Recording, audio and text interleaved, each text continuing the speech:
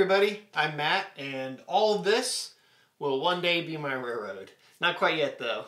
A little bit more construction to do on this side of the room, and a little bit more destruction to do on that side of the room, and that's what we're going to be talking about this month. So here I am furiously working to put up the hardboard walls, and yeah, you may be wondering why hardboard and why not drywall.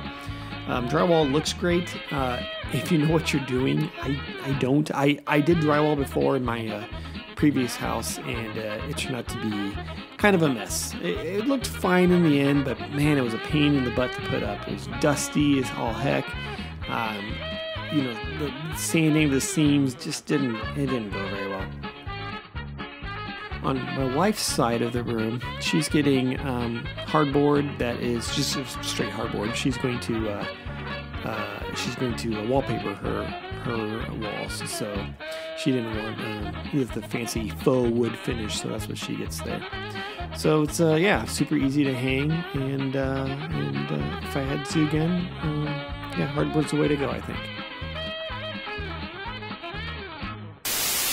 I'm this close to just stopping all this and putting it off for later and building my benchwork so I can get my trains running as soon as possible.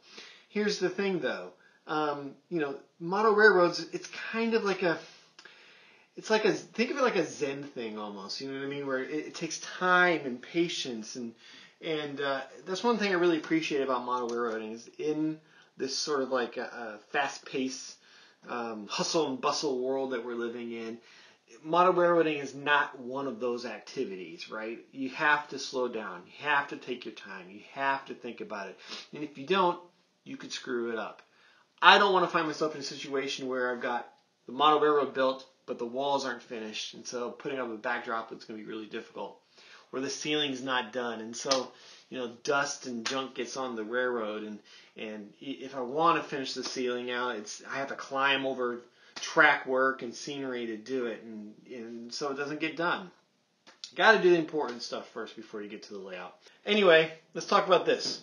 So the ceiling, if you remember the last couple of videos, I basically cut just right down the center of these ceiling tiles here and put up a wall. And the wall's done. Electrical's done. Everything's ready to go. All I got to do is finish out the ceiling, and this side of the room is in awesome shape. So what I did was cut these guys down the middle here, and I needed a way to sort of mount all the ceiling panels back into place again.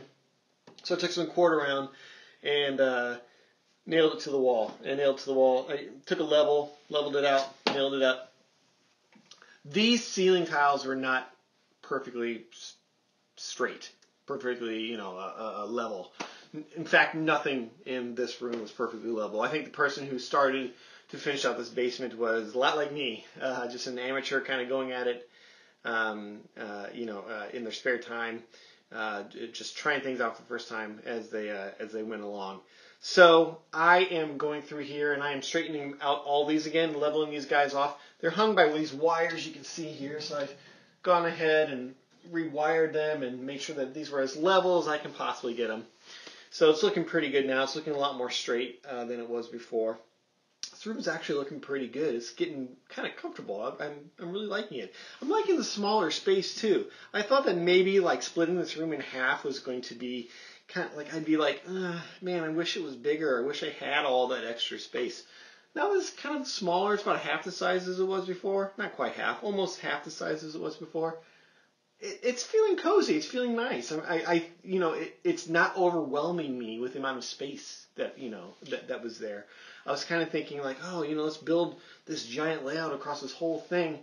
I was kind of getting overwhelmed by the size of it, about the possibilities of the size of it. Now this is a little bit smaller. It's fitting my track plan, obviously. I mean, I designed a track plan for the space. Like, I'm looking at it now and I'm like, yeah, I could build a model railroad in this space. I could build it and detail it and get it done, getting it looking great. I'm rambling now. Let's go ahead and I'm going to cut some tiles to place and we'll go from here. All right? See you in a second. All right, so what I want to do is I want to take the tiles that were previously here and cut them down so that I can fit them in this new space that I've created for myself. Because nothing is perfectly straight, I want to make sure that my measurements are nice and accurate, right? Measure twice, cut once, that kind of thing. Take my time, go slow. I'm kind of OCD, so I don't want to screw it up and have to like go back and fix it again, you know, just because things are a little off. So we're going to go ahead and measure. I'm going to measure in 2 spots. I'm going to measure across the back here in 1 spot and measure across the front here in another spot. Because generally I find that these have been, on the tiles I did on the other side of the wall, they've been up to ½ an inch off from one part to the other part. So I have to cut the tiles accordingly, and then they fit in this space just perfectly and look really great. So let's go ahead and do that. We'll start with this one right here.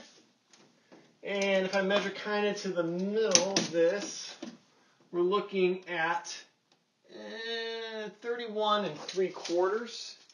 And we'll measure from here to here. And that is about 31 1/2. Told you it was off. So 31 3/4, 31 1/2. I'm going to go ahead and cut a piece to fit that spot, and we'll stick it in. We'll stick all the rest of these in here, and we'll see how the ceiling looks when we're done. And here we are. Ceiling tiles are up, and this room looks great. You know, the walls, the ceiling, the whole thing. It's just, it's a really nice, comfortable room now, and I really like that. Not the nicest basement room I've ever been in my life, but it's really nice. It's a nice place, I think, for working in, and I think it looks great. These walls are going to be painted. The ceiling is going to get a fresh coat of paint just to freshen up this room a little bit and make it a little bit nicer for the railroad. That'll be next month. That'll be before I actually start building bench work. I want to get all the painting done in this room before I start nailing stuff to the walls and getting stuff in a place where climbing over things will be difficult. So, you know, if you get anything from this video, it's everything has a place. Every step in the process you need to go through in those proper steps, because stuff like this, you know, it takes a little bit of time. It takes a little bit of money, stuff you don't necessarily want to do, but in the end, totally worth it. I think that this whole thing looks fantastic, and it's totally worth all the time and energy and expense that it took to get it done. I think that's it for this side of the room. Let's take a look at the other side of the room. So here we are on the other side of the room. This is actually the entrance to the model railroad, and I've got a couple of things going on here. One thing I did was I had to lower this light switch down a little bit, get it out of the way of the bench work. The bench work will be coming across here and going to the other side of the room this way.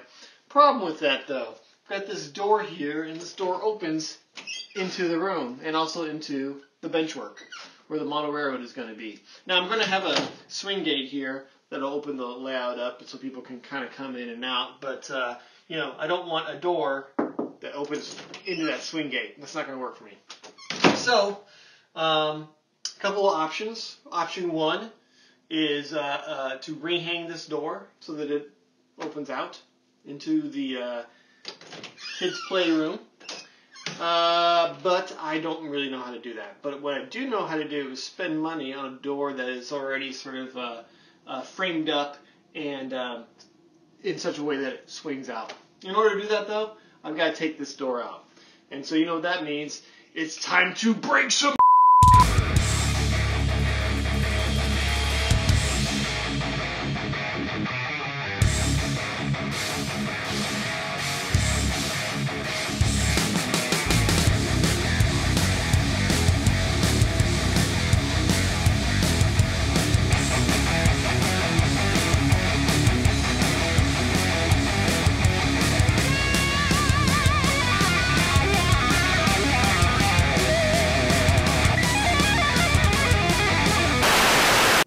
Well, that'll do it for this month's video. Thanks everyone for sticking around here to the end.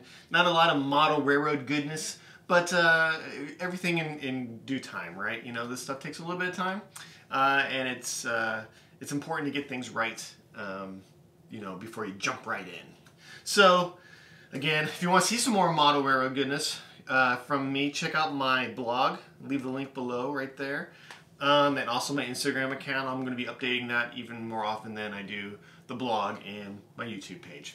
So that'll do it for now. Thanks again for sticking around, and I will see everybody in about a month. Link, subscribe, bell icon, tell your friends, Tell your family, tell your mom. Your mom will love this video. Coming home now, baby.